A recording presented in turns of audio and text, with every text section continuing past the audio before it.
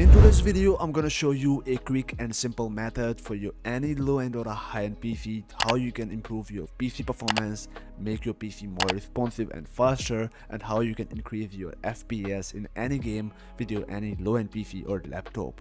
So guys, welcome to my channel, and if this is your first time here, so please subscribe, drop a like on this video, and let's get started. So guys, in the first step, you have to download the software on your PC because it will help us to improving and doing all of this stuff.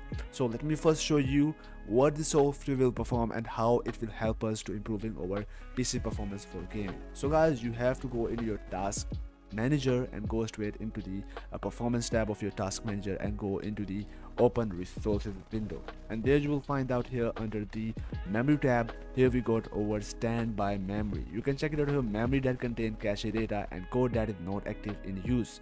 This is the data which is not active in use, and we need to clear this data on our PC, therefore we can get more performance and make our PC free from other tasks except gaming. So guys, for that you have to follow this video and it will help you to improving your PC performance. So first guys, you have to download this tool on your PC, link available down in the description. Simply go on my website and search for empty standby list and you will find out this article with the post. You have to simply download this tool, and once you download, you have to put it on your desktop, create a new folder and name it empty standby list. Once you do it, now you have to open up this file, go for the properties of the file and make sure to run this application as the administrator right. So check mark on this box under the compatibility, then hit apply, click OK and close out this file. Now you need to simply copy this file or cut it from this location. You need to now open up your file explorer and go straight into the C drive and paste here your this copied command or this copied file.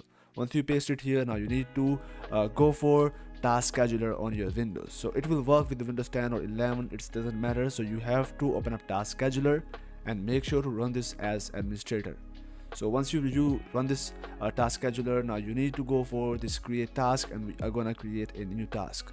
You need to name it anything, like I am typing here Ripex tweaks, and you also need to put here the same name. And once you do this thing, now you need to go for change user or group tab, then go for advanced option and click on the find now button. Once you click here, so here you will find out search results and all this list. Scroll down and find out the system tab. Now you need to select out this option, then you have to click on this double tap here and add here system. Once you add it here, now you need to click onto this OK button. Once you click OK, now here we got our run with the privileges. So check mark here, and here we got hidden, check mark here, and don't change any other settings from here. Now you need to go into this trigger tab, go for this new option, and now you have to follow it. So first go for this option which is repeat every task. So you have to check mark here, go for this option and set it on to the lowest value like 5 minutes. Then here we got for duration, we want to trigger this application or run this application, you need to set it on to indefinitely and enable the settings from here. Now click onto this OK button, go for the next tab which is the action, and go for this new tab again. Now go for this browse option, go for your this PC, local disk C, go for this folder, and you need to simply click on this open button. And once you add this location into this list, now click OK again and click OK once again. And here you will find out this task is successfully added here. Now let me just show you what it will perform.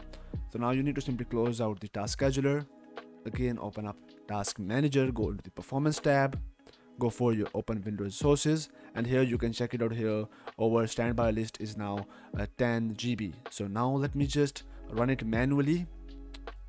Go into your drive, and now you need to double tap here, and once you double tap, so here you can check it out here, our standby list will be cleared. So right click, run this as administrator, then click yes, and here you can check it out here, our standby list is now cleared. And guys, by this method you can guys run it automatically after every 5 minutes, and it will help you to optimizing your PC performance. So I hope so you love this tutorial, so please make sure to drop a like on this video, subscribe to my channel and turn on the bell notification. Until the next video, peace out.